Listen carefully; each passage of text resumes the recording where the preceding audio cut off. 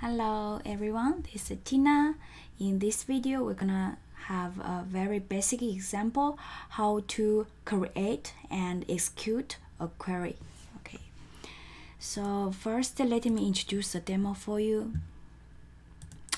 In this demo, we have two objects. One is a person and the other one is the address.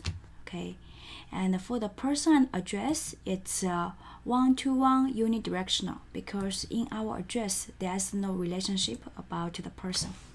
Okay, from address side, but from a person we can see it's a one-to-one relationship between person and address. And I have a cascade persist here, okay, which currently is not used. And another thing is in the persist.xml, I have this statement added. This statement added is when I start the application, it will insert some data for us. And all the query is a SQL query inside this SQL file. I just insert one address and insert 3.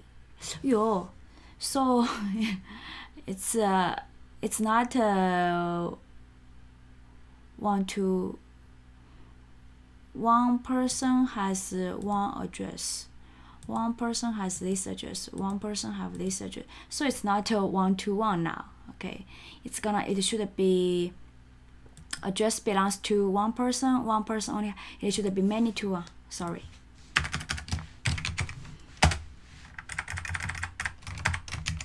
Okay.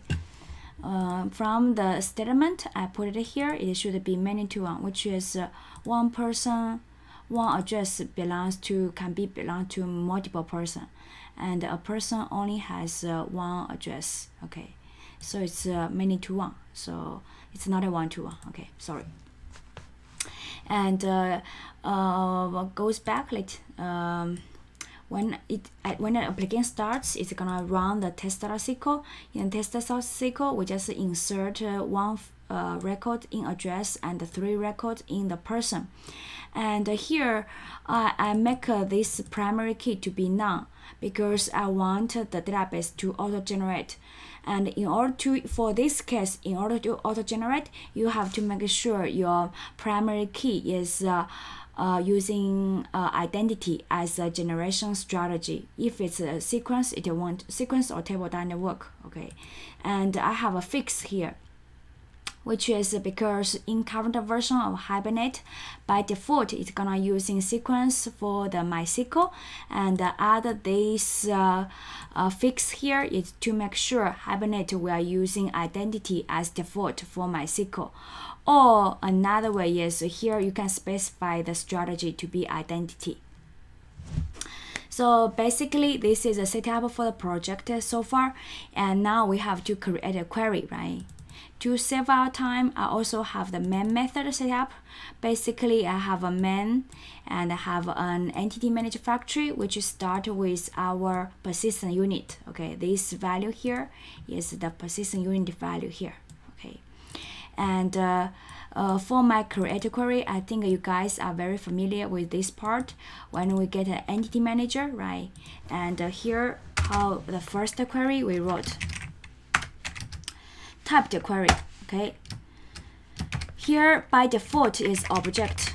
Okay, if you want to use object, you can do like it now, another one. Okay, query equals em.create query. This query is JPA, which is a query based on entity object and the fields or properties from person. And if I do like this, it's gonna be a typed query. Sorry. It is gonna be query.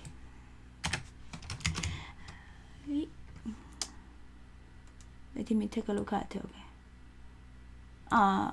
Query. And this is one way, but this way the query get for that is a return for the object, and you have to do a downcasting. So most likely I don't using this query itself. I'm gonna using typed query. For typed query, when we create a query, we have to give a type, which is from person, and we can give a type, which is the return type for this one is a person dot class. So for this case, I can return, which is a typed query, and here I can give a person. So no longer needed to what? No longer needed to using downcasting. Okay.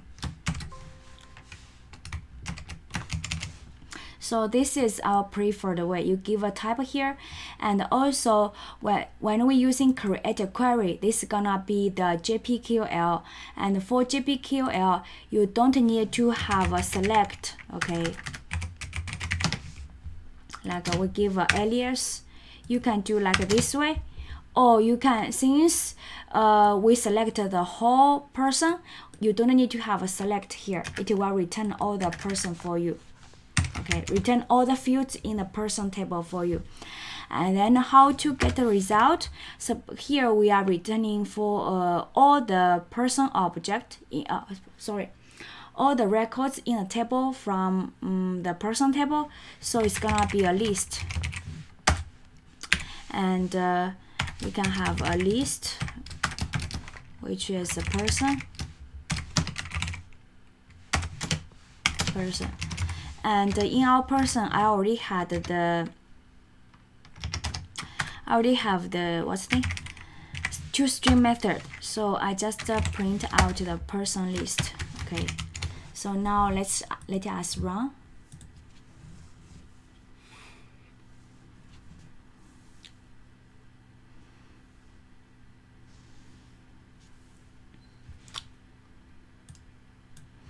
So here is the insert statement, which is inside test SQL, and we have two query here.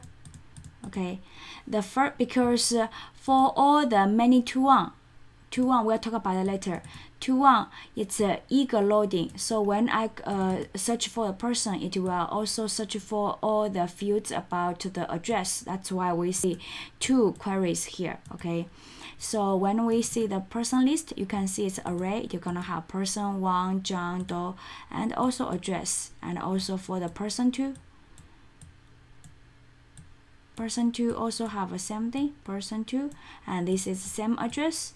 And for the person 3, and also have the same address. Okay, so this is our first demo, basically just to show you how to create a query.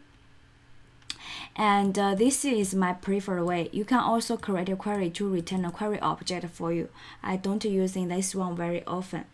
And we will talk other like get a single result others in the future. Okay, so that's it for this video. Thank you for watching, and see you next time. Bye bye.